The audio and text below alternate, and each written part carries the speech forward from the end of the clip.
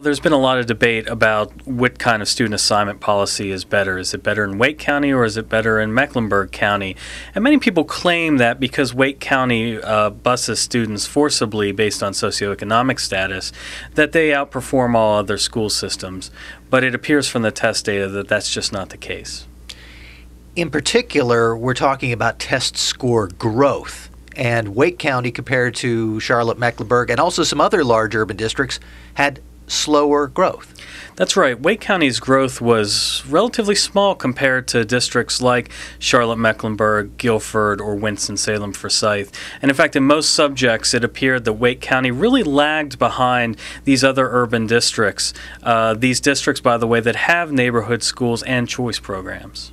So we shouldn't say that Wake County schools went down or that they declined, but they certainly didn't grow as fast as other districts without the forced busing.